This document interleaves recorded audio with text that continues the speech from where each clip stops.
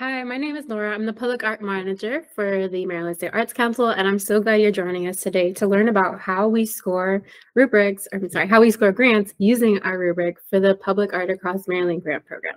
So the question is, what actually happens? You hit that submit button in Smart Simple. What happens next? So before the application deadline, we assemble a panel. We put out a call and people submit their credentials to us, and we select 10 to 13 people who have public art experience, who have grant experience, and who live across the state of Maryland. They're the ones that review, read, and score your application. It's important to remember that no Maryland State Arts Council staff member is the person assigning a score to your application.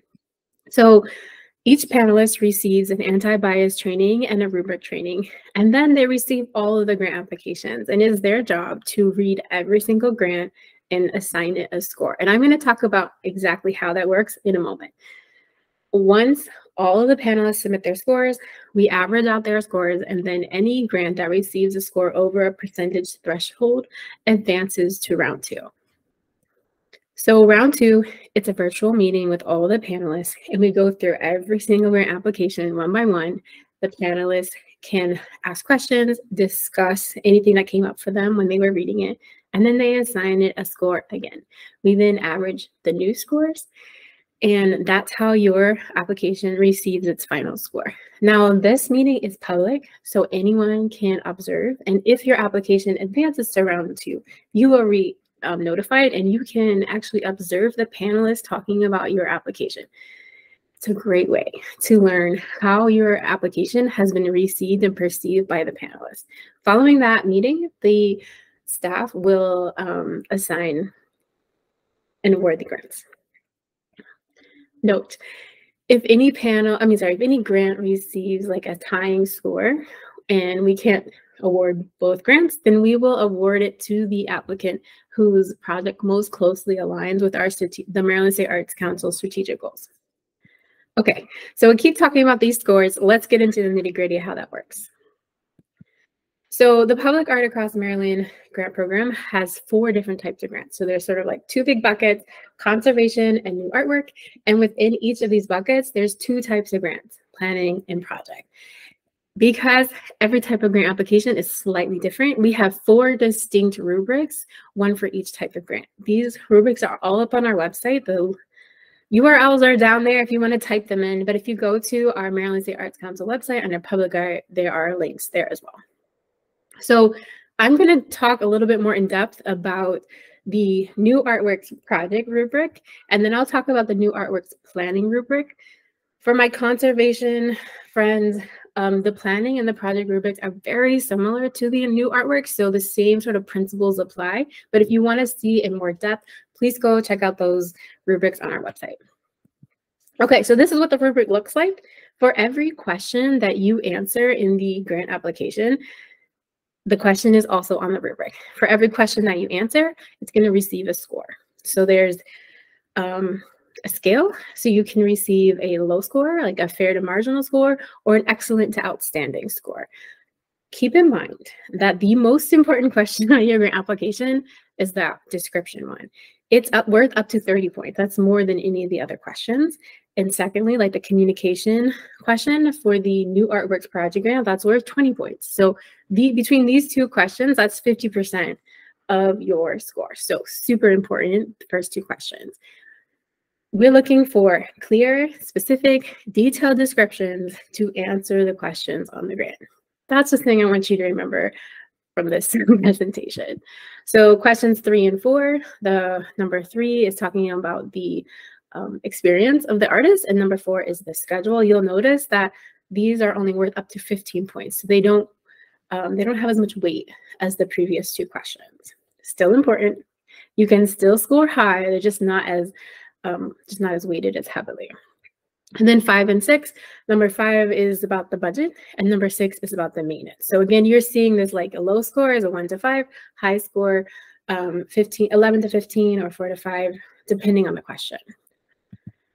Okay, here's the thing.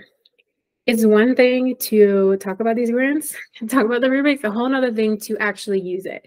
So I really want you to try it and test it out. So let's pretend I'm on the panel, you're on the panel, and together let's review some grants together and assign it some scores, okay? So the first one we're gonna do is new artworks project grant. We're on question number 1. The rubric's ahead of us.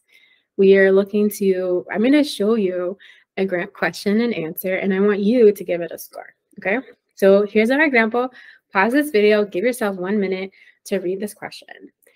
Okay, so you read the question. Let's go to the rubric. What number would you give this paragraph? And I'll go ahead and pause it again if you need to, but think like, would you give it a 4, like a fair to marginal? Would you give it a 10? Would you give it a 30? What number would you assign it and why? Let's do it again. Okay, this is a different grant sample. Go ahead, pause this video. Okay, so now that you've read it, what score would you assign this grant? Fair to marginal, excellent to outstanding. Really push yourself to assign it a specific number. Okay, let's keep going. When you actually have to push yourself to score another grant application, it really helps you write your grant better.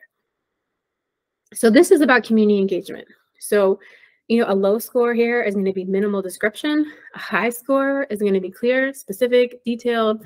Engagement strongly centers on the values of the community, input in the planning and implementation process.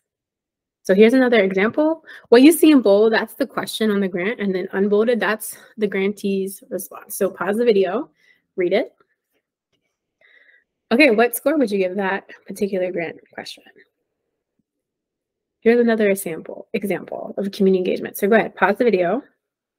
Now that you've read it, what score would you give this grant? What do you think?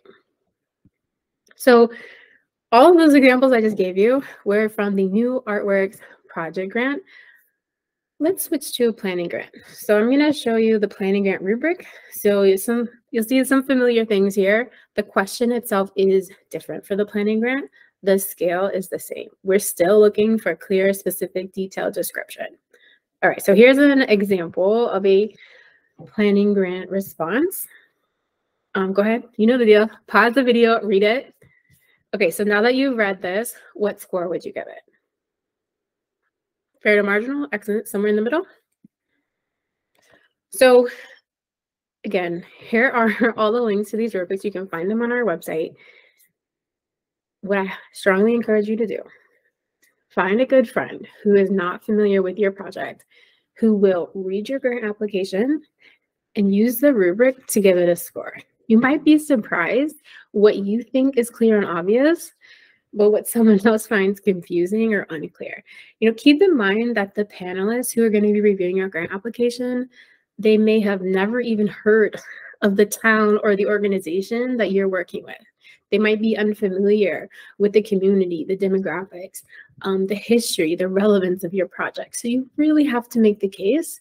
Why is it important that taxpayer money, public money, is invested in your public project? For conservation, similar thing. Why should taxpayer funding be invested in conserving this artwork? What is the community relevance and the value of this work? You have to explain it, and you have to make the case to the panel. That wraps up my deep dive into the rubric. Please reach out to our team with questions. We can do one-on-one meetings, and we look forward to reading your grant applications. Thanks so much.